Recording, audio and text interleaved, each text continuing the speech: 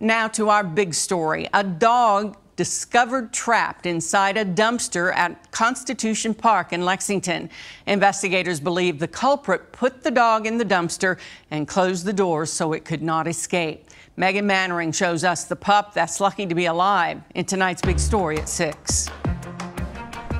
By 10 a.m. Thursday, the temperature had already reached 84 degrees, a heat index nearing 90.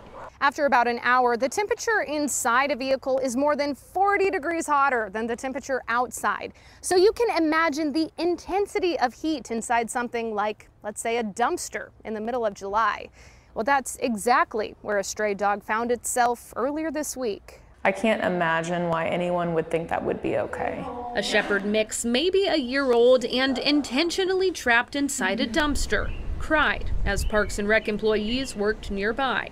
When they peered in, puppy eyes were looking back. There are other things that people could do. They could reach out to their family or friends or social media to rehome the dog, but leaving a live animal in a dumpster is totally unacceptable.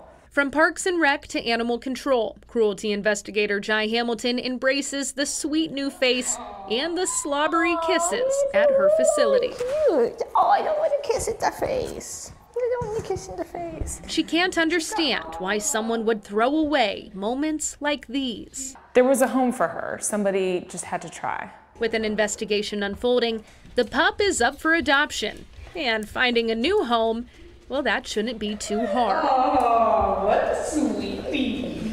What a sweetie. In Lexington, Megan Mannering, LEX 18 News. The penalty for abandonment of an animal is a Class A misdemeanor. Animal Control asks for anyone with information regarding the dog's previous home to reach out.